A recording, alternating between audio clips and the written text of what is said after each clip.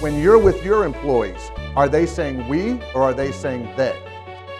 So when the HR people in the room, where are you? Don't get all freaked out. When I say love your boss, I don't mean love your boss, okay? I mean, I'm just... As a leader, you're only successful if you make those around you successful.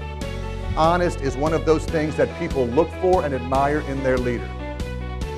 Everybody's issue is important to them. And if you want to inspire them, if you want to motivate them, you have to take every single one of their issues seriously. So don't just look at this and go, that's Disney, that's not us. That is you. That is you.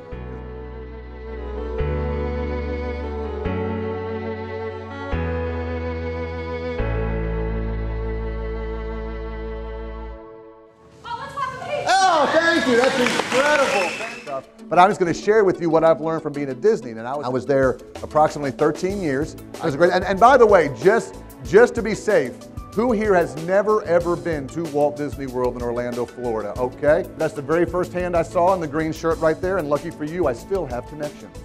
So, and I can't believe you've never been there before. So what I have for you here is the phone number to the reservations department, okay?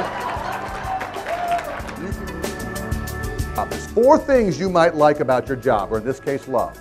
You could love your job, the task itself. You could love the organization. I love the company. Maybe your passion is I love your boss. I just love my boss. I love the relationship I have. Finally, love your squad. Do you love your teammates? Do you love the people that you work with? Let's break this down from a Disney perspective, from your perspective. If you happen to be going to college in the years of 1986 through 1991, you could have been dating that. I know.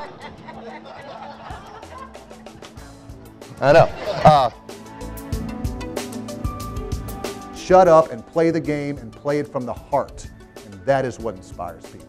And I think the same can be said about our workplaces. Play the game, play it from your heart. Love your job, your organization, your boss, and your squad. And again, you can really, really inspire people. And I'm like, no, you know what? Let's wait. Let's wait and see what happens. Because I'm new here. Let me see what the culture is like. So I wait for a day. Walk by, still there. Wait for the second day. Still there. Wait for the third day, still there. Get to the 4th day, and there has been movement. I'm very excited about that. I walk by the roach, and here's what I see.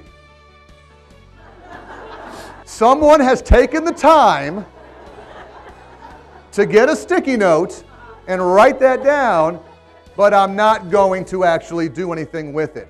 You can't be that person. You can't be, you have to, you know how you inspire people? People say, well, how do I lead by example?